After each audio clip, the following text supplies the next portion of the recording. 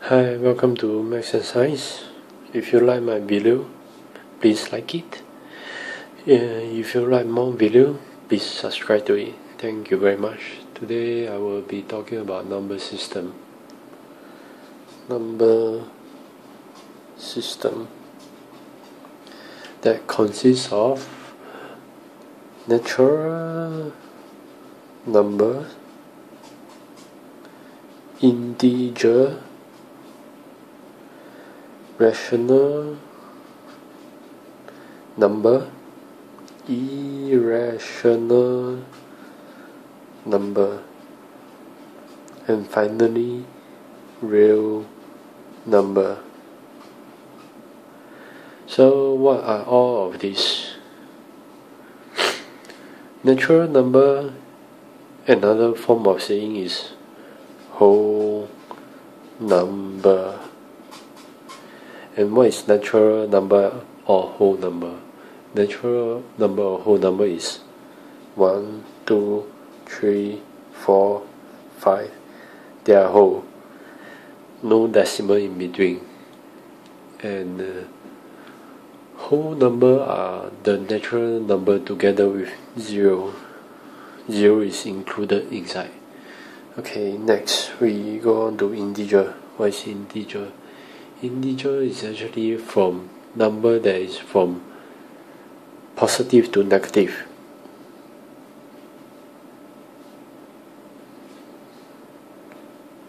Two, 3, 4, 5, all the way to infinity. So minus 2. The difference between natural number is and integer number is the negative sign. Just that, it's very simple. Next we go to rational number. Rational number is anything that is fraction. 10 is to 5 is fraction, is equal to 2. Anything that is not fraction is not a rational number. It's called irrational number. For example, you use a calculator.